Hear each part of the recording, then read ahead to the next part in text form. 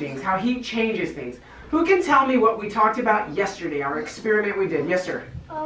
Ice cream. We made ice cream. So did we add heat or did we add cold? Cold. We added cold. And can you tell me what happened to the milk when we added cold? It turned into ice cream. So the milk changed into Ice cream. Well, today, while you guys were in specials, Mr. Rogers took some eggs and I put them in a bowl of boiling hot water, okay?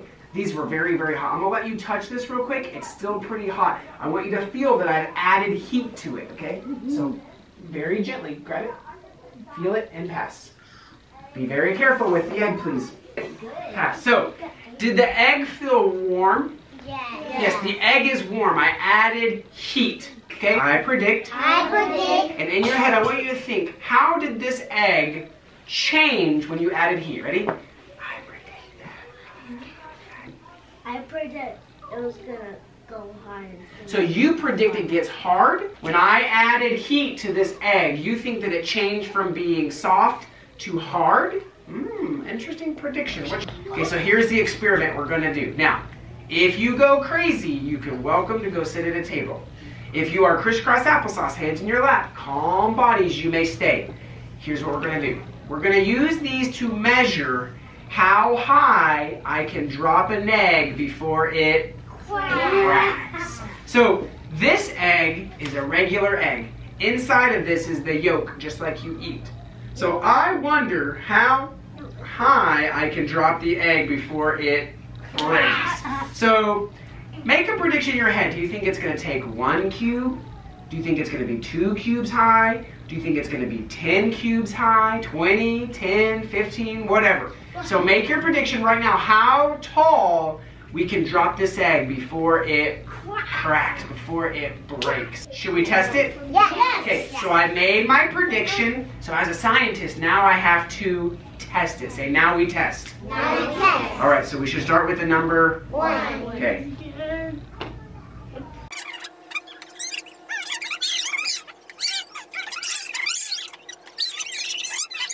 Yeah. It will. Oh, it cracked. Gross. All right, so how many did that take? 6. You can. Now, That one. what did I do to this egg to change it? What did I do to this egg to change it? It turned hot. I say added heat. Added heat. We added heat. Do you think it's going to take more cubes to crack or less cubes to crack? Who thinks it will take less cubes? Less cubes? Okay. Who thinks it will take more cubes? Ooh, lots of hands. Hands down. All right. Shall we start with 1? Yeah. All right, here we go.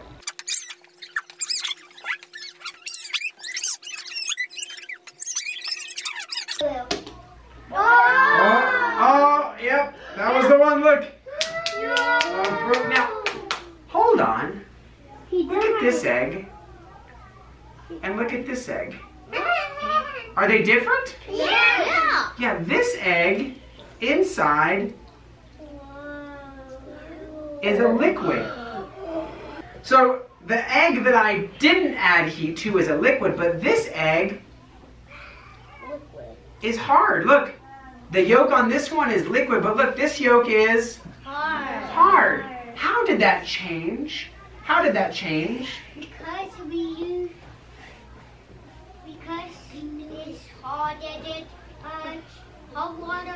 We added hot water. We added heat. Say, we added heat. And the egg changed. So your new page. Could you please hold your lips? Good. All right. So what could we title? What could we title our learning notebook today? Yes, sir. Eggs. Eggs. Say eggs. E. E says eh. E says eh.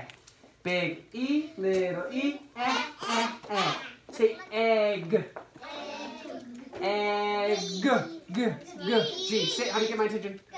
Circle and a line, and this one is actually going to be 2 G's. G and a G. Right? So let's draw an arrow like this. And what happened to it? It cracked. So I'm going to draw a cracked egg like this. What did we add to the egg? What did we do to change the egg? We added heat. Say add heat. Add heat. So down below this, let's draw an egg again. But what did we add? Heat. So say plus, and I'm going to draw a little fire like this. Egg plus heat made the egg hard. It made the egg hard. So an egg plus heat equals a hard egg. When we are scientists, the first thing we do is we make predictions. Then we have to test it by making an experiment. And then we have to write down our observations. So this is an observation. Say observation. Observation. Good. Close your learning notebook. Lean up.